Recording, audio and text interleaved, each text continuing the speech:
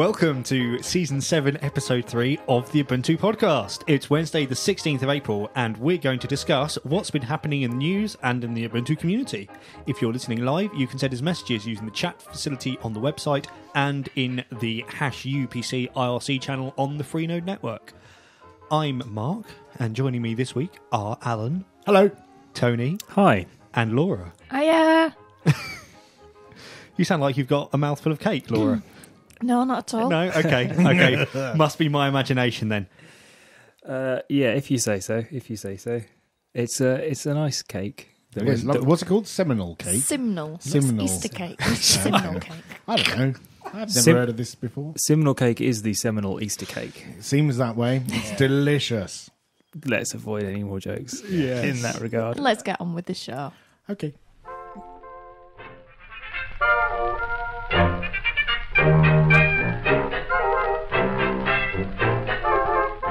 And now it's time for the news. And in the first piece of news is quite somber. It is the death of Windows XP. Hey, And there was much rejoicing. Where's the fanfare music that I used to Where is the Creative Commons licensed music? Well, it's kind of almost dead, given that the British government have paid $5.5 million to continue receiving support for another year. Money well spent then. Yes. It's not like they had any warning that this was going to happen. That's all. Oh, I remember when it was born. Yeah. Yeah, actually, using it for the first time on like one of my mate's PCs in his bedroom. Be about 12 years old now. What, Mark? Yeah. Or his friend? No. I actually, it came out the week we moved into our house. Oh, wow. And I remember having a pirated copy on a desktop PC. We don't endorse that. No. Or condone it I'm even. just saying. And I remember my dad being quite impressed by it, I think. And actually, I remember getting up the next day after that party and getting really angry because someone had spilt beer all over my keyboard. And I sent an email around to all my friends and was like, which one of you spilt beer all over my keyboard? And they were like, Alan, mate, it was you. That's a good thing about those keyboards is you could just put them in the dishwasher and bring them That's out right. again and dry them out. The old clackety-clack ones. Buckling spring technology. So what are people going to upgrade to then if XP Well, is... you can't buy Windows 7 anymore, can you? No. So presumably the upgrade path is Windows 8. Yeah. Yeah, but a machine that's running XP is potentially going to be something of the order of 10 years old, maybe slightly less. Yep. It's not going to run Windows 7 either. No. I mean, some people might throw as much RAM at it as they can, or they'll just throw it away and decide that's the point at which time they move on to something else, which will be a new laptop or might be a tablet, or some people optimistically hope Linux. Yeah. Do you think Linux is going to get a big boost out of the death of XP? No. Oh, don't be so pessimistic. Why I was being really thoughtful Ubuntu's not there. going to run on it, is it? If it won't run. Well, and Windows and 7. Ubuntu Flavor would run on I think, XP there are machines. some lightweight distros that would Yeah. run on a Windows XP era Ubuntu. machine. Exactly. Things like Crunchbang or Lubuntu or Ubuntu or something like that. Or just a shell? But I don't. And then Or no Linux. apps. No apps. But I think it's more than that though, because people migrating off XP are not just. It's not just the OS. They've got years and years, possibly 10 or more years invested in that computer. So there might be lots of photos and videos and all their documents and stuff. So it's not just a case of throwing it away and getting something else. Yeah, they've got to work out this migration, and I think a lot of people will just stay with it. Yeah, until their hard disk dies. Yeah. And then they say, oh no, I've lost everything anyway. I might as well buy a new computer. Yeah. I reckon it'll be less households and more people like doctors and dentists. Well, the thing that I wonder about the whole British government getting support thing is Windows XP is the last version to still have support for IE6. We know that there's been lots of apps like intranet type systems Right, which have yeah. been built for IE6 with lots of ActiveX stuff, which took a long time to get migrated off of, if ever. So I'm wondering if some of the reason that they need support for it is because they're still running stuff on IE6, which is terrifying. Yeah, maybe. It could just be the hardware thing, of course. They've got lots of old hardware kicking around on desktops and stuff that hasn't been replaced, can't afford to be replaced at such short notice of, Yes, of 3 or course. 4 years. And I don't think households keep them that long. I think they replace them when they depends break, even if it's just software, they'll I don't replace know. the hardware as well. I think it depends. I mean, young families often, the kids will have newer mobile devices. But I know a fair few people who've got a PC in a bedroom somewhere, and it's it gets turned on every so often, and it's got XP on it, and it runs okay. Fair enough. Well, good luck to everybody who's trying to shuffle their way off the mortal coil of XP. You might have heard in the news there's been a slight security issue. What? Regarding the OpenSSL software being dubbed Heartbleed, but it's a sort of fairly nasty bug that risks exposing everything over. What exactly is the problem then? What exactly is the problem? The problem. Come on, Tony. Your electrifying personality there, Alan. Basically, it's a string length thing. Basically, the client can ask. Tell me more. Very well Expert explained. CD We did a do good those job. things where I try to explain stuff and I don't really understand it, and yet I try to make out I do. No. This isn't one of those. Okay. For comedy Is it purposes. definitely not? Because No. you used to work as a sysadmin, didn't you? So you know this sort of thing. Yeah, I'm not a developer though, but basically, Would you like me to explain it, Tony? the client? No, Mark's going to come to the rescue now. the client can ask for more characters back than it should do, and therefore the server will send those characters back, even if they are not the characters they're supposed to be, and might include sensitive personal information or security information. That's basically the XKCD explanation, isn't it? But with fewer drawings. Yeah. Mark, have you got anything you want to add to that? No, That's pretty comprehensive, yeah, really. Yeah. That's a Bruce Schneier kind of level of there was expertise there was a feature added to OpenSSL called Heartbeat, where basically you could say to the server, like basically you there? tell me that you're still there by saying here's a message and it's this long and send it back. And then if you said here's a message and it's this long but that wasn't the length it actually was, then it would still, as you say, send some characters. But those characters would be essentially whatever OpenSSL last had in memory, which is likely to be something which was encrypted, like sensitive data, personal documents, passwords, Right. Or really boring encryption keys, that sort of thing. All really boring stuff, yeah. But potentially not really boring stuff to someone malicious. And this was introduced in quite a relatively recent version of OpenSSL. 2 years ago. 2 years Yeah. ago, but which by server standards is, I mean, for instance, if you're running a stable CentOS or Debian or Red Hat server, then it won't have it because they wouldn't have updated to that version of OpenSSL. But if you're running an Ubuntu server or something which tends to have more recent packages, then you will have it. Yeah. So the moral of the story is don't run a Ubuntu server. It's massively insecure. Or run a really old one. Yeah, I mean, my Debian VPS, my Bitfolk VPS, wasn't vulnerable. If you're still running 10.04, yeah, you're probably fine. Yeah. Right. Yes. Anyway, so it's a massive thing. Lots of sites have been vulnerable to attack using this route, so lots of people are recommending changing passwords and things. It's only worth doing that once the sites concerned have been patched, otherwise you can just get compromised again. Sites like Mumsnet were believed to have been compromised to a degree with the Heartbleed. Yeah, I'm not sure how vulnerability. they think they were compromised. Well, this is the thing, because these people have come out saying, "Oh, we think we've been compromised," but part of the reason this bug is so nasty is it doesn't leave any trace. Yes. So you don't know that your details have or haven't got spilt. Alan's buzzing a little bit. We might have to have a look at this. Okay, so yeah, basically, check your stuff, check your sites, check your security updates, or run old versions of software. Like XP. Like Windows Like XP. XP. Was XP vulnerable to it or not? I dread to think. Okay. Laura, what's up next on the news? Yes. So the Open Rights Group has launched an Indiegogo campaign to raise money for a campaign video against internet censorship in the UK. If you go for the top perk, you get your name mentioned in the video. Yay! And I think that's already gone. Yeah. I'm not really sure why they did it as an Indiegogo campaign, because it doesn't... I mean, looking at the rewards for contributing to it, none of them make me think, oh, yeah, really, really good thing to contribute towards. Yeah. So why didn't they just do it as an Open Rights Group campaign on their website? Also, I was reading the thing, the blurb about it, and it seemed as if they'd already made the video, but they needed the money for the campaign, and what would have been useful is an explanation of what campaign costs are. Because most people don't know unless they work for a charity or something, I'd have thought. Yeah, it does seem like a bit of an odd way of going about it. And yeah, like as I say, the top perk is having your name mentioned in the video for £750, Which somebody's paid. which someone's paid, so they obviously thought it was worth it. But Really? yeah, You can put a video up on YouTube with your name in it for I a know. lot. That's the thing. Or you get to the £10, which is the basic level, is you get to see the video one day before it's publicly released. Well, there's a sound investment. Yeah, but anyway, I mean, it's halfway there.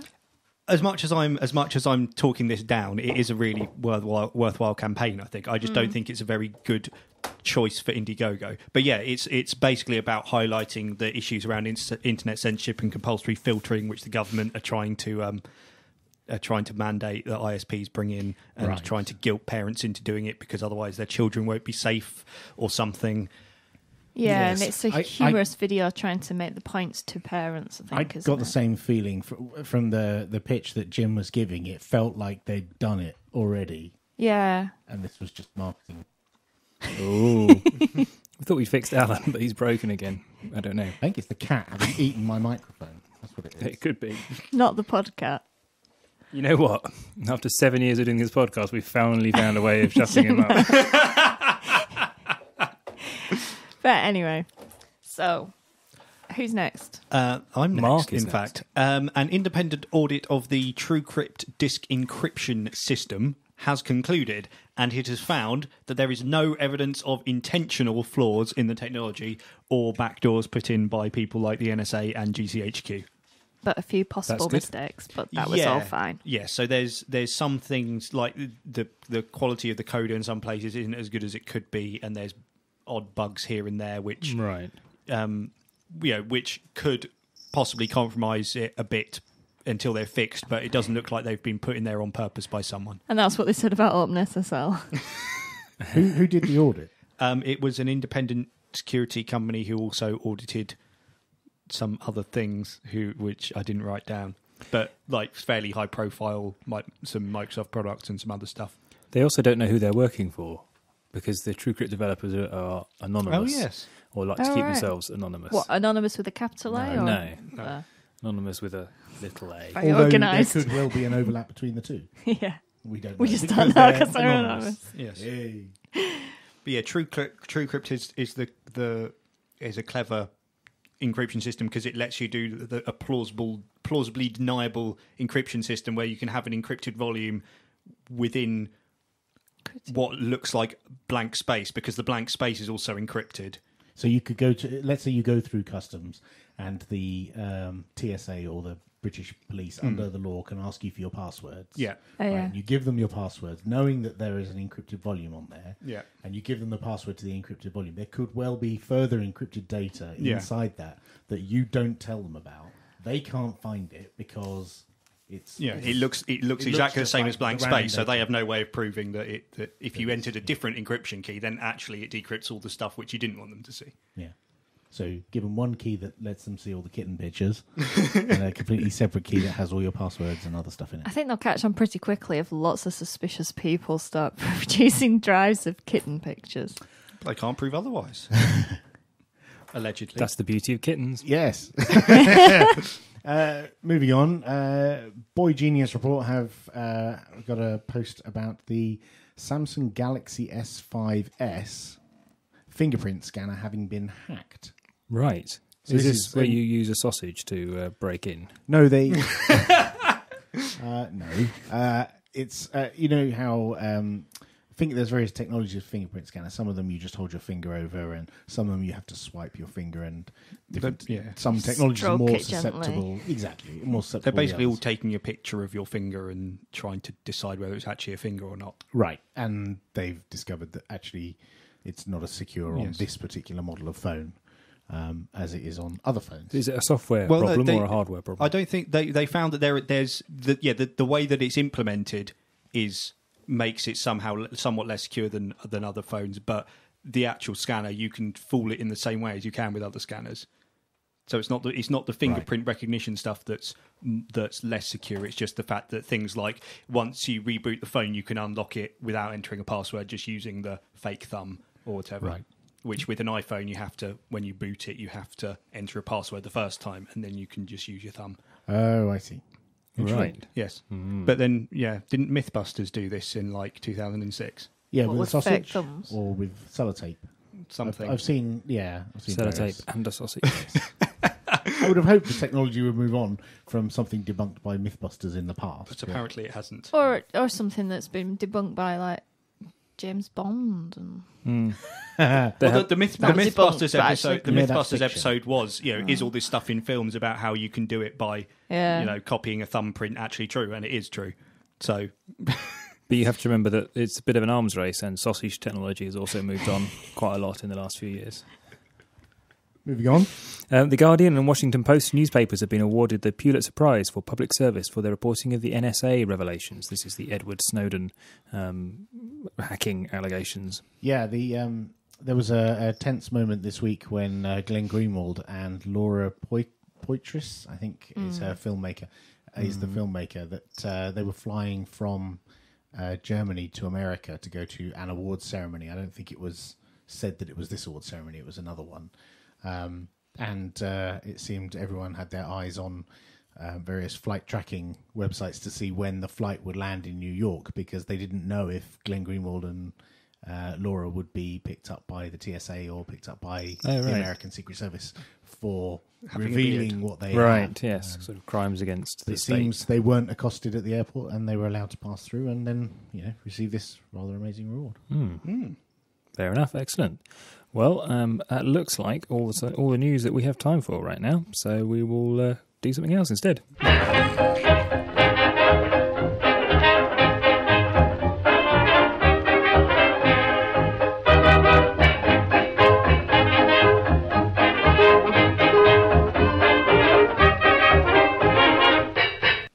And now it's time for some community news. Huzzah! Aha. So the Gnome Foundation's facing a budget shortfall as payment to the Gnome Outreach Programme for Women aren't being met. As payments aren't being met with regular payments from donors and sponsors. So basically, the money that they were supposed to get or were hoping to get hasn't come in time, and I think they've been oversubscribed, or it's been really popular Right, program. cash flow. yes, Basically. So if you've ever thought about like giving them some money in the past but never got around to it, they said now would be a good time. It'd be really helpful. Really. So there was a big brouhaha on interwebs where people were complaining, oh, well, this just shows that they shouldn't be spending money on women. women, those women bleeding the Gnome Foundation dry. Yeah, it wouldn't be in this place without women. Yeah, which is clearly not the case. It's partly a cash flow issue and partly the fact that it was a successful campaign program. Yeah. So yeah, They do seem to have had a bit of a whip round from people in order to try and solve some of this problem. right. And they think they're all right for the next 2 or 3 months now. But nobody send them any nasty invoices. Yeah, and they said they're just cutting all the costs for the rest of the year to try No and get more back women. on. We've got Yeah. enough women. Enough Is that what women. you're saying? Yeah, we've got all the basically. women we can afford. Yeah, That's and Mark. cats. That was yes. And cats. Yeah. Right. Yeah. Right. No more cat sponsorship. It's interesting, I guess, the Gnome Foundation is mostly run by volunteers and these finances are probably not the most closely looked at things in the world. That was the problem. Well, exactly, yeah. Oh, okay, that's unfortunate. They just there was something that was complex or just wasn't kept an eye on, and it all just took them ages then to work it out, and then they got the bad news. Excellent. Ubuntu 14.04 LTS is released tomorrow or Yay. today if you're listening to the download Or on the last day week. of release, or Last it's week, already happened if if you- you're listening to it any later than that. Yeah, And we'll talk more about that on the next show, I think. which will be after it's been released. Yes. Well, unless you're listening live, in which case it'll be in about half an hour. Wow, we should get rid of these caveats. It's really not working. That's 8:30 if you're in the UK. Yeah, we'll talk about that next time. Yeah. Marcos Costales has published an interview with the IT manager of a Spanish school about migrating the school's computers from Windows XP to Ubuntu 14.04. Topical? Yeah. Yeah, it's a really good interview. Like, he's talking through all the sort of, the various reasons for it, what they were upgrading from. So there's mostly Windows XP, and then a few of the teachers and the senior management had newer computers, so they've got Windows 7 or Windows 8. And then he's talking a bit about the software they're running and how most of it is just, they'll move from Photoshop to the GIMP, and they'll move from Microsoft Office to LibreOffice, but then the textbooks all have their digital resources in as Windows programs. So he's been contacting them and saying, look, you either need to make it so that we can use these on Linux, or we're going to have to find another textbook provider. It's cheaper to do that, presumably, than licensing keep on paying Photoshop or Office. So it was about 100 computers, and the migration took 2 months. And one of the questions he asked was, how much is it going to cost you? And he said, well, we're not paying for official support, although that might be a good option. The real cost is 0, as we're doing it ourselves. Wow. Interesting. Yeah. That's rather cool. Yeah. I think it's an argument whether you can say the real cost of that is. Well, it depends how valuable your time is, yes, and Yeah. what you're not doing while you're doing that. But, yeah. And if what you're not doing is not administering Windows XP, that's fine. And also not upgrade. Well, And not upgrading, Yeah, the other thing yeah. you'd be doing is upgrading from Windows XP to Windows 7 and paying. To Windows 8 and paying the licensing costs for that. Yeah. So he's got to upgrade to something. So his time will be spent upgrading. It's whether he's upgrading to something which costs money or something which doesn't. True. Good point. Okay, so updated Ubuntu cloud images have been released on various cloud providers in response to the OpenSSL Heartbleed bug. You'll remember the incisive commentary we gave on that earlier in the news segment. But basically, yep, so the images that you get by default if you're deploying virtual machines into the Ubuntu cloud are now fully patched, up to date, and secure against this particular vulnerability. Well, that's good news. Yes. Isn't it? Isn't it wonderful where we can just do these things, respin it, and, off you go again. Don't leak your data all over the internet. Isn't it wonderful? Yes, Tony. Oh, my Debian VPS. Did I mention that wasn't vulnerable? Your Debian VPS was old and crusty and wasn't vulnerable. Is that what you said? Yeah. Right. Yes, you did mention that. Good. Just want to make sure that I got that right. Laura, what's up next? Colin Watson has blogged about the pain of porting GHC, the Glasgow Haskell compiler, to new architectures. Yeah, Can I someone found That sounds explain this? exciting. Well, it's one Well- of those things that someone has to do, and I found it really interesting to read. It's not like super deeply technical. It's more about how he, the interaction with various people to get the work done, and how he had to keep coming back to it over a period of time because there were some things that were felt insurmountable at the time and were frustrating him, so he had to go away and go. It's like the story of over a few months. So this isn't doubting it, but what's the point of it? And what's it for? Haskell or No, the porting into a new GH. architecture. Well, any of it. So your laptop is x86, Yes. right? And so often developers will target x86. They'll build on their local machine and it will work, right? Mm-hmm. And then along comes someone who makes a laptop that doesn't have an Intel chip in it, like Chromium, Google with the Chrome OS running You've been netbook branded. thingies. Yeah, those things. And you might want to run the software from that developer on this laptop, which is a different architecture. And it might well be that because the developer has never tried running it on an ARM-based machine, it's never been ported, it's never been compiled. And then when someone tries to compile it, it actually doesn't even compile. So you can't even use it because it doesn't compile. Now, what Colin's blog post is about is the fact that we're bringing Ubuntu 14.04 to the IBM Power architecture. Yay. And yes, yay. But a lot of apps in the archive have never been ported to PowerPC. They've never been run on it. Right. And as a result, they don't compile for whatever reason.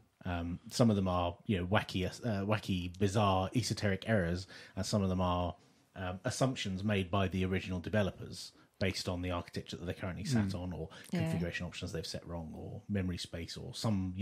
Anyway, Colin had this task to do, and it's quite an interesting read about how he went about it. Given that, I think he said he's never written any Haskell code. He doesn't really know Haskell at all.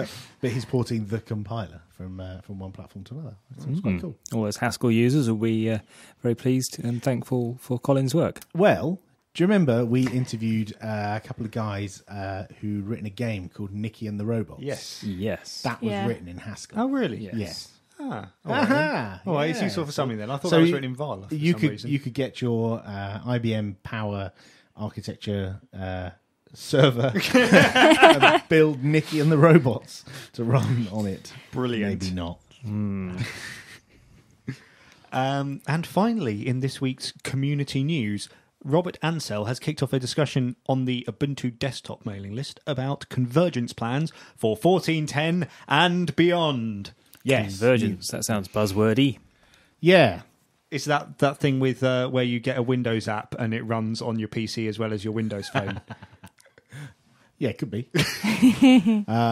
So with 1404 almost out the door as we speak, Yes. I think he wanted to start the discussion about how some of the tasks that we need to look at between now and 1410 and beyond. The plan for 1410 is going to be no more X and no more Unity 7 and convergence. Well, not really. I think the target is 1604 will be the fully converged, right? All LTS. of that done. Which steps we do in the 2 years between now and 1604, that's the bit we've got to plan out and figure out if it makes sense for us to go crazy and switch now, or whether we need to get device drivers done or apps ported or other infrastructure stuff, or wait until we've moved across to system D, or all these kind of other things. We've got to kind of time them all right so they don't all land at the same time and end up with a completely broken release.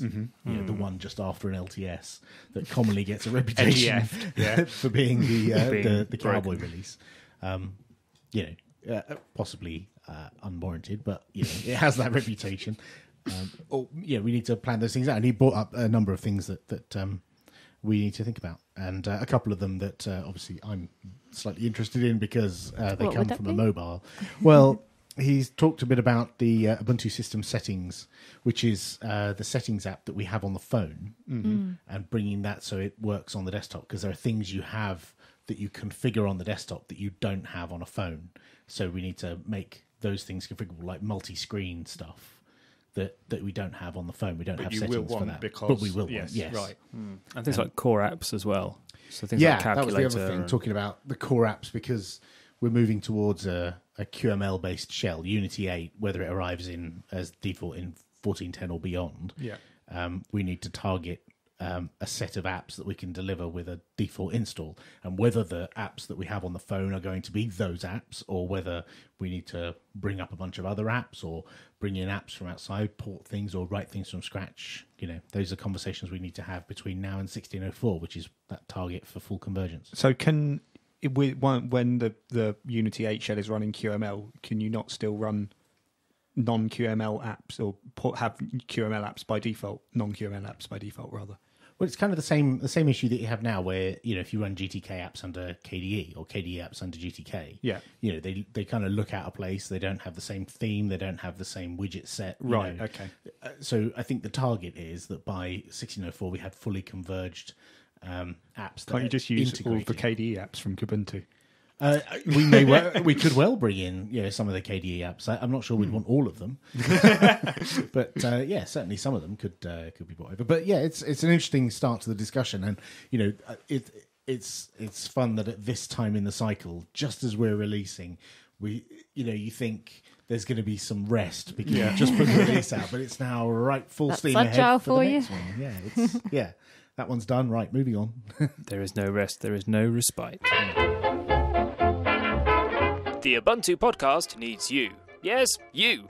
If you hear something that entertains, engages, or enrages you, tweet at UUPC or email podcast@ubuntu-uk.org. You can also talk to us on the telephone, Skype, Facebook, and Google+. Find links to all these places on our website, podcast.ubuntu-uk.org. Please do get in touch. I mean it. Just one message, just to know there's someone out there who cares. And that's all for not episode 1, as it says on my piece of paper, but in fact episode 3 of the 7th season of the Ubuntu podcast. Very well done. We'll be back next week with our thoughts on Ubuntu 14.04. Yes. And some more quality chat. Command line love, I think. Oh, command line love, even better. So many things. More cake. More cake? I think you've had enough. Right. Really? Yeah. Tea might go Tea down would well. be good. Let's get the kettle on. Bye-bye.